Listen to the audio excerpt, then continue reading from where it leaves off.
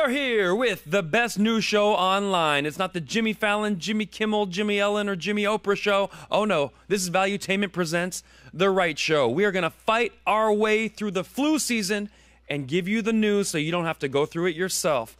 We make it a little more fun with comedy. Today's stories? No different than any other week. Airplanes are blowing the doors right off. The homeless are going back to high school. We explore the tunnels of New York and watch the new AOC of New Zealand start her parliamentary meeting with a war chant. What is going on in the world? We're going to find out together. It's happening right here, right now, on The Right Show. Let's go. Starting it off right, did you hear that thud? That's Chris Christy dropping out of the campaign. We're going to head to the local cheesecake factory where he had his last campaign stop to hear all about it. My goal has never been to be just a voice against the hate and the division and the selfishness of what our party has become under Donald Trump. It's also been to win the nomination and defeat Joe Biden and restore our party and our country to a new place of hope and optimism in this country. I've always said that if there came a point in time in this race where I couldn't see a path to accomplishing that goal, that I would get out. And it's clear to me tonight that there isn't a path for me to win the nomination, which is why I'm suspending my campaign tonight for president. Well, if you donated any money to Chris Christy, it probably went to Krispy Kremes. Too bad the guy couldn't just get his campaign off the ground. I guess most of those donations, if you did donate to Chris Christie's campaign, probably went to catering. And finally, farewell, Chris Christy. No one's going to miss you. Nobody was going to vote for you. But even though you're not running for office, please, just run. Run. In other news, we're going to ask you, before we get started, where are you from? And what is your favorite awards show? The reason I asked, the Golden Globes have always been my favorite show, and Joe Coy hosted just not too long ago. The problem is, the celebrities were not in a good mood. They didn't want to laugh. They did not want to have fun with poor Joseph. And this guy, he usually does theaters with 15,000 people in attendance. I'm going to go to one next week. But this crowd of a few hundred, not his crowd. In fact, he wasn't even the first choice of host. I was going to be the first host. We have some very rare footage of it. Take a look. They didn't even laugh at me. Why were they going to laugh at Joe? It looked a little something like this. What an honor to be here. Golden Globes. I'm your host, Kvon, and I got to be honest, this is an exciting night. First of all, we got Taylor Swift here. No surprise there. She doesn't play football. She's always at the games. She's not in movies, and she's at the Golden Globes. Oh, come on. Name one movie you've been in. That's what I thought. That was pretty good, guys. Come on. And then we have the people who made the Barbie movie in attendance, huh? I love Barbie. Am I the only one that used to take off G.I. Joe's pants and have them bump uglies with the Barbie? Oh, please. We all did that with the 69. Yeah. And what else? Oh, I know who we got. Meryl Streep here, a.k.a. Harvey Weinstein's best friend. What? It actually happened. I'm not making this stuff up, guys. Oh, you guys are going to love this one. Robert Downey Jr. How come he gets to keep working after doing blackface? I did it one time. I got beat up. Black power. Those Boys and Girls Club kids are no joke. Hey, what's going on? Hey, no. I'm not done yet. You can't fire me. I'm Middle Eastern. We have an Asian guy. That was a lot of fun. Remember that. You can't fire me. I'm Middle Eastern. One of the best lines of it. But that's really what was going on. Those celebrities were being teased very lightly. They did not want to laugh. They were upset. They were offended. They weren't even sure what the jokes were, but they just knew something wasn't right. Well, Joe Coy is not a Hollywood insider, so when he did those jokes, they kind of just stared at him like, how did the guy that's supposed to be parking my car get the microphone? So I feel bad for you, Joe. Can't wait to see your live show. I know you're going to get the last laugh as you fill up stadiums for the next year off of this experience. Now, road trips are about to get a lot more boring. What am I talking about? Well, the Department of Transportation has said jokes will be banned from those humorous electronic messages on the highway. The U.S. Federal Highway Administration has given states 2 years to get rid of the jokes. No more funny business. Administration officials said overhead electronic signs with obscure meanings and references to pop culture, or those intended to be funny, will be banned in 2026 because they could be misunderstood or distracting to drivers. I want to get your opinion on that. Do you like being on a road trip and seeing those funny signs? Or do you think, oh no, those are going to cause problems and take my eyes off the road? We're going to find out here, because here I put together some of the best signs. Take a look at this one. There are 4 eyes in Mississippi, but 2 eyes need to be on the road. Oh, that's pretty funny, but I could see how if you're in Mississippi, there's 4 eyes, let me count them. 1, 2, 3, 4. Oh! You see, that could cause a problem because Mississippi, hard to read and drive at the same time. Take a look at this one. Don't drive star-spangled hammered. That's a fun one. So 4th of July, and they're trying to just have a little bit of fun on there. Did it come with a turn signal? Kind of a passive-aggressive sign out there from Kentucky. Not too bad, but if that's distracting you when you're crashing, then those got to go. Here's this one. Texting and driving leads to the dark side. Look at that. That's Jackson Evers International Airport. That must have been in Florida, I guess. Leave it to Florida with these hilarious signs. And correct me if I'm wrong, Jackson Evers Airport. I don't know where that is, but they must be fans of Star Wars in that territory. And here's the final one. Never going to see it again, so enjoy it while you can, folks. Your steering wheel is not a hands-free device. So I don't know. There's a lot of people driving with no hands out there. I mean, maybe if you have one of those new Teslas with the autopilot. And here are some lesser-known signs you will also not see. Hey, dummy, unlike your COVID mask, your seatbelt actually saves lives. You're not going to see that one anymore. This one they were thinking of doing. Don't be a blinker bigot as you transition from one lane to the other. Goodbye to that one. Turn down your tunes and stop driving like a buffoon. That's going to be one that you're not going to see. And if you ain't properly merging, you're probably a virgin. Say goodbye to that. And the final one you will never see after this. Safe driving is like safe sex. It's not as fun, but it'll get you there. We'll be back with more from The Right Show. Say goodbye to those nice signs. Never again.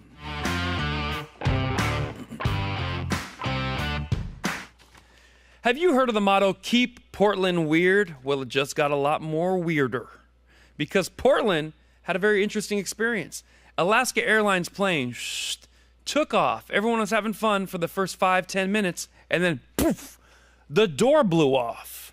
It looked like this. This wasn't even an emergency door.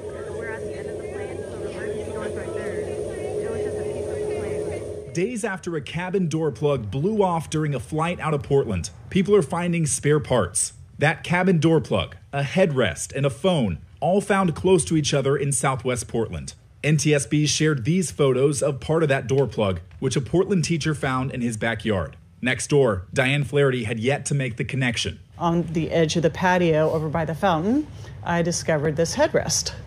I'm like, that's weird. Where'd the dogs find a headrest? She realized it looked just like an Alaska Airlines headrest from her latest flight. Not too far away, Sean Bates found a phone while looking for the plane's debris. The screen wasn't locked, so when I opened it up, it had a baggage claim receipt for Alaska 1282 and flight travel plans, so I had to call the NTSB. Bates said he was stunned he found anything. Probably the #1 comment I get is, sure, I dropped my phone 5 feet off a table and it cracks, and this phone lands out of an airplane from 16,000 feet up and it's just fine.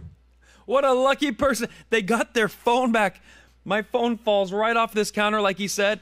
It's broken. It fell out of an airplane, 16,000 feet. He found it in the field. Is this yours? Amazing. Portland is living up to their name. They are staying weird. Now, when that door, and they kept calling it a door, it's not really a door, it's called a plug. I didn't know airplanes had plugs, but some of the parts of the airplane that had a window in it, it's not really meant to be a door, and it just popped right off. It created a suction and started pulling things out of it.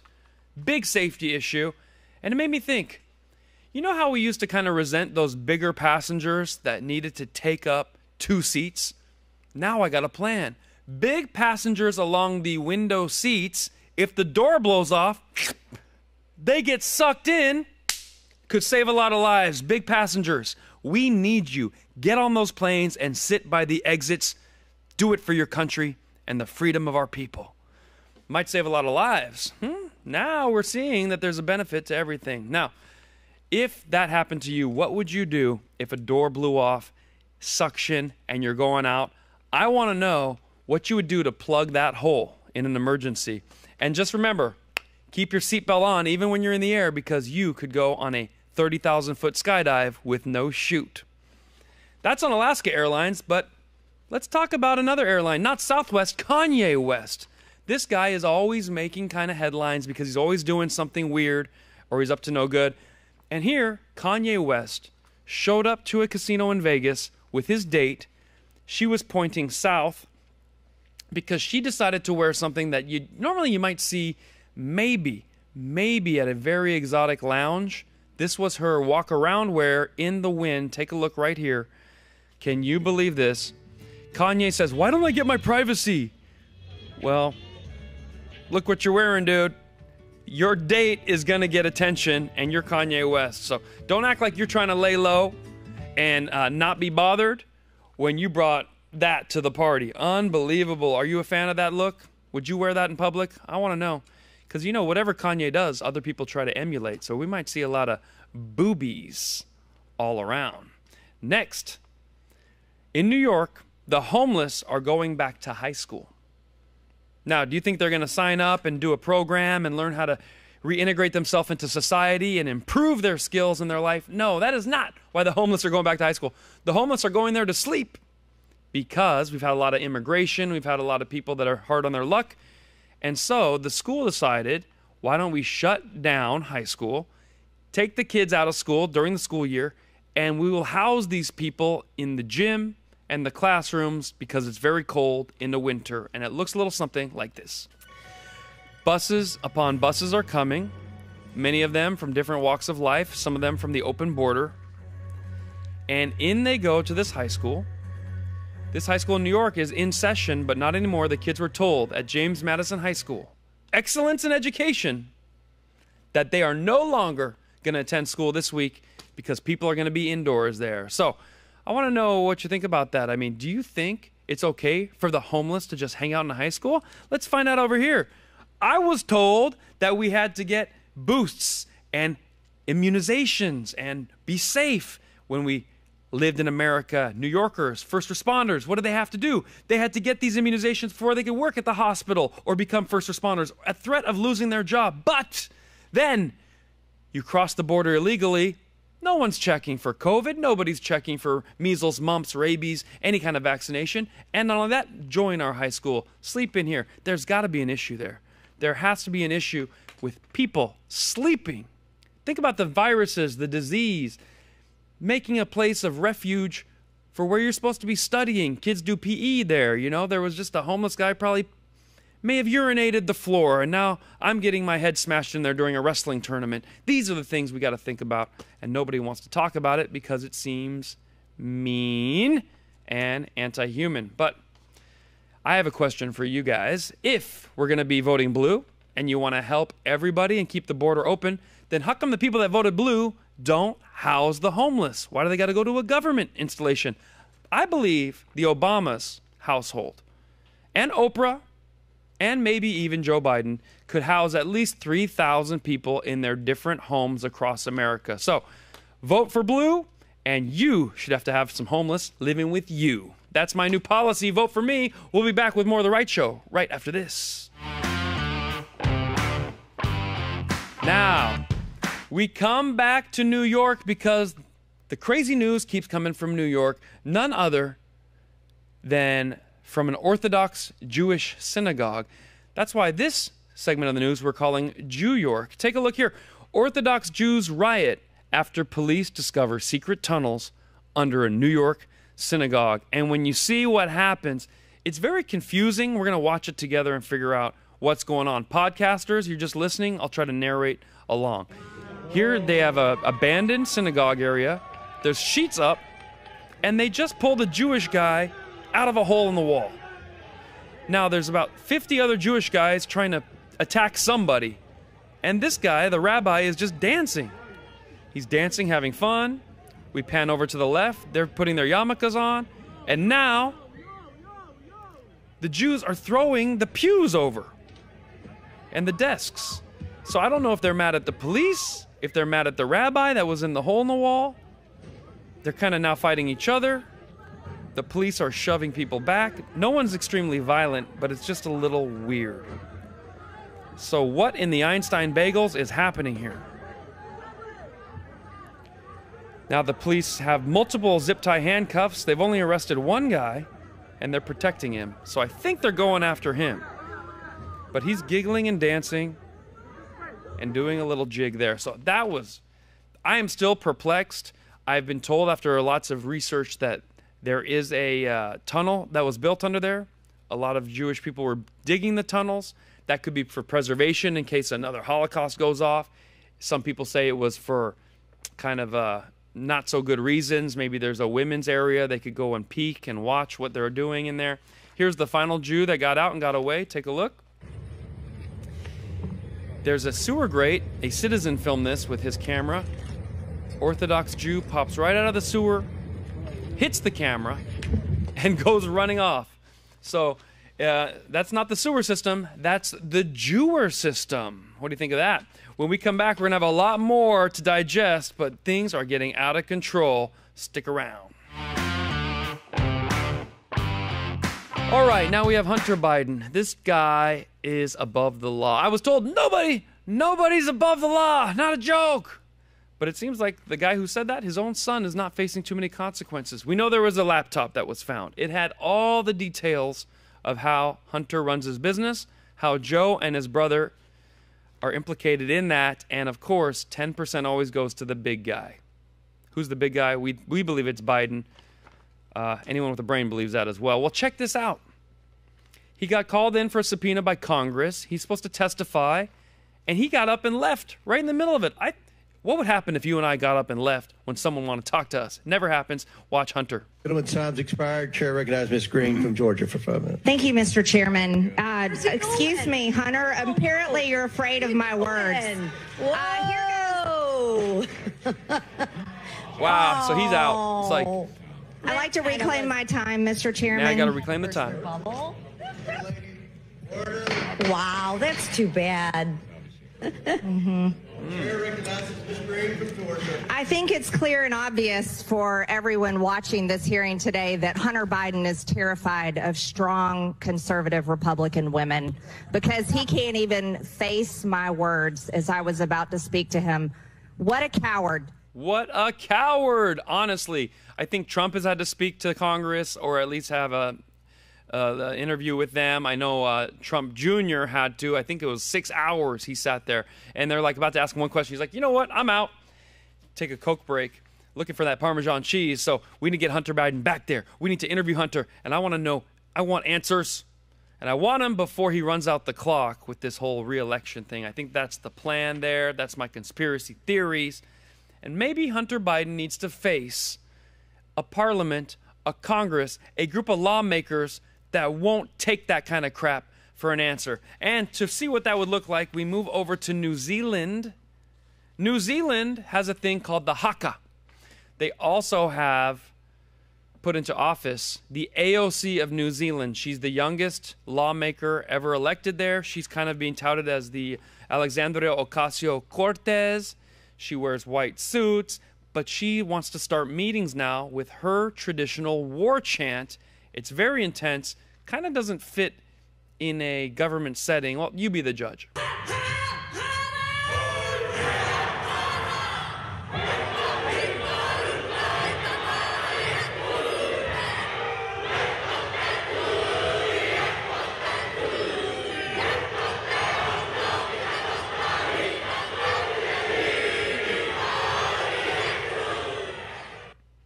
Wouldn't be the most attractive thing I've ever seen when you say, oh, you know, but we don't want to make fun because if you make fun of it, they will threaten to murder you. You have to say this was beautiful, I loved it, I respect it, and I want to know more.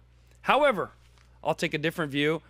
The haka is very important to show respect, but let's take a look at what it was for initially. It's known as the war challenge or the war cry. The whole point of being in a lawmaker's office, you know, in Congress, is you're not supposed to be going to war right there. You're supposed to be having a civil debate, so maybe the war cry isn't needed in a comfortable air-conditioned building. That's not traditional. It's traditionally performed by men before going to war, and the intense facial reactions are meant to intimidate and scare the enemy. Hunter was scared. He left. They didn't have to do that. And in it, some of the lines are, "It is my time. It is my moment. Our dominance rises. Our supremacy emerges. I was told you're not supposed to be extra dominant and full of supremacy whenever you're addressing other people, especially in a diplomatic way. So we got to figure out, what is this? Are you pro-haka or not? I want to hear from you right over here. Do you think the haka should be done in office, or they should chill out and save it for football games, outdoor adventures, and going to actual war? Can't wait to hear from you. We'll be back with more from The Right Show right after this.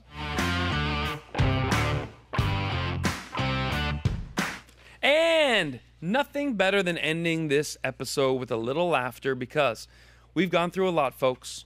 We've had doors flying off airplanes. We've had Jews coming up out of the sewers.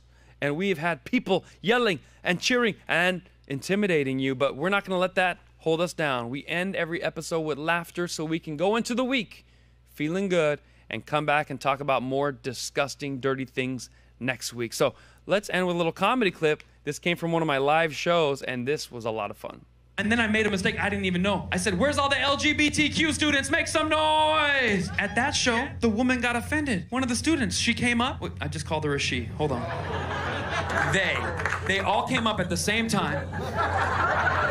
Because it was one person. She goes, it's LGBTQIAA+, you idiot. And then she stormed off. I was like, wait, I didn't know they did an update. Did you guys know they did an update? No. If you did, that's cool. You're like an iPhone 16. You're updated. I'm a little older. I'm an iPhone 7. I'm not quite there. iPhone 7 used to be good. It's not as good anymore, but don't hate on the iPhone 7. It had its time. I had to go home and Google it so I don't offend other students. I go, what's LGBTQIAA+? And the more you Google that stuff, the more the advertisements start changing on your computer. My suggested items are completely different than they were last year. We think you'd like this. I'm like, oh my God. Add to cart. We'll see. Add to cart. Oh, I just bought a new one. Wait till it gets here. 30 days free shipping. Folks, did you enjoy the show? That is the end of The Right Show. We wake America up with laughter. We tell truth through comedy, and we do it with a smile. If you want to see a live tour date, these are them on the screen. Go on KvonComedy.com. Houston, Arlington, Tacoma, Washington, Louisville, Fort Wayne, and Appleton. We're going to be adding San Diego soon, as well as Reno, Nevada. That's where it is. Can't wait to see you next week. Thank you for watching The Right Show. Enjoy the rest of the week, and we'll come back next time with even more news to cover. Bye.